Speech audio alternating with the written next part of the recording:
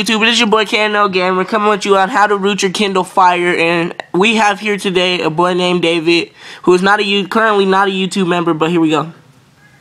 So, hello YouTube. What you want to do is you want to download One Mobile Market. You could go on APK and download that, or you could just search it up in Bing and it should download. And then you're gonna search root, as you can see, ROOT for Japanese and everybody. Then you want to scroll down till you see this root thing. I already have it downloaded, so all you gotta do is download it. So I'm gonna just press open.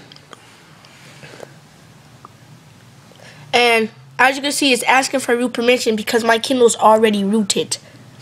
So I don't need to press that. So as you can see, all I gotta do is press root. It's saying okay. Of course it's in Japanese letters because a new update version found. I update that later. And after you press that root button, it should take you to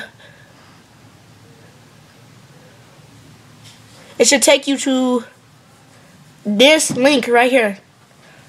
Or you can copy that, or you can search that if you know. But all you gotta do is that in Japanese, that means download.